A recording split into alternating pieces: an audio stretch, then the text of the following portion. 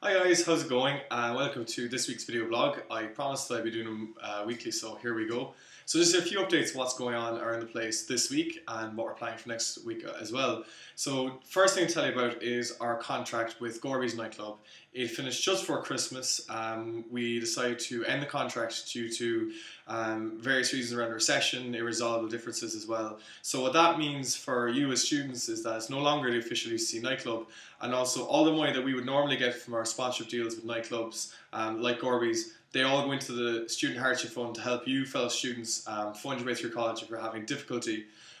So the only club that we're still affiliated to at the moment is the Classic on Wednesday nights. So we really appreciate it if you go to the Classic on Wednesday nights and keep that fund well funded for students in hardship and in difficulty, and think about that when you're choosing the club that you go to. We're currently in negotiations with new clubs for the rest of the year and for New Year as well, so hopefully we'll have some very good news for you in the next couple of weeks, and we're working very hard on that. So the second thing I want to talk to you about is the Student Council that is on this Wednesday coming.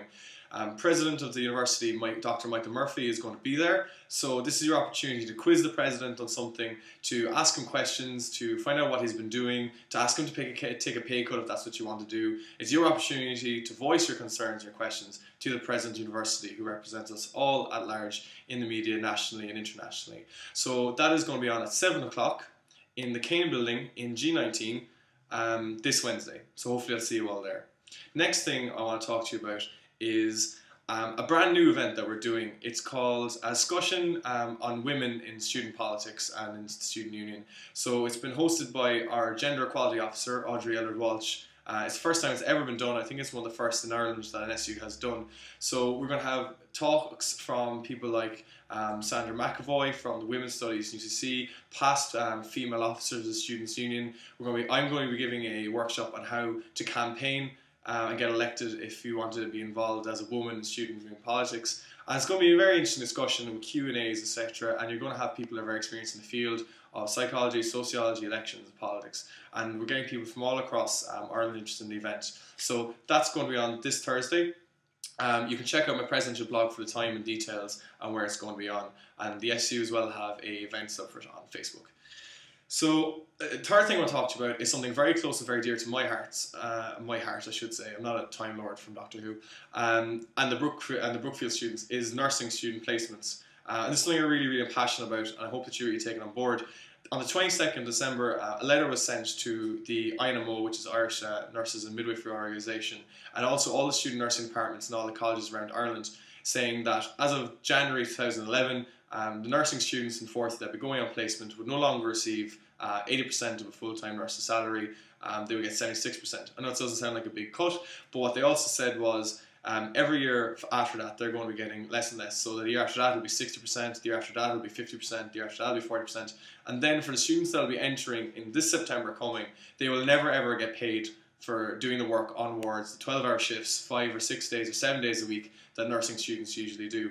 So this is really tantamount to slave labour in our eyes here in the Students' Union. In the National Students' Union, the Union of Students in Ireland, we have a very heavy discussion on this, and we decided to support the student nurses in their endeavours. So I'm asking you to really help your fellow students and the nursing students of Brookfield when this is going to come up, and there'll be a lot of talk about this in the media and also through the Students' Union as well. They are discussing all manners of campaigning and, I suppose, ideas, everything including walkouts, and I think we really need to stand by those people who care the most for those vulnerable in our society and those people on the wards.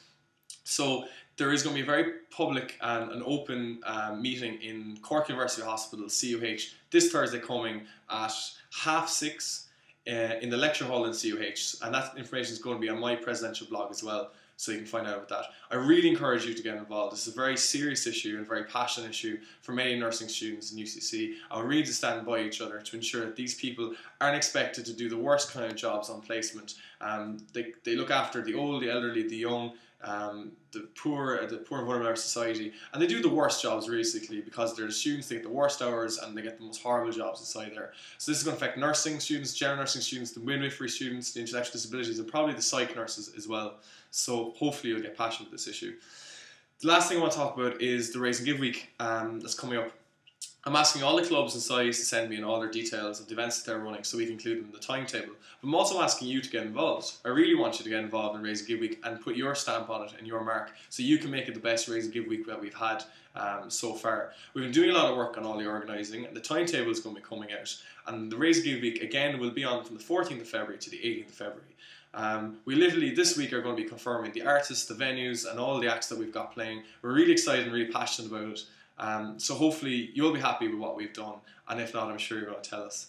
So that's all for me. Please check out collegeroad.ie for further updates. Red FM are doing a competition where to pay your bills, which you might be interested in, and other stuff as well. And thanks very much for listening to the video blog, and I hope it's a bit shorter than usual. Slán that.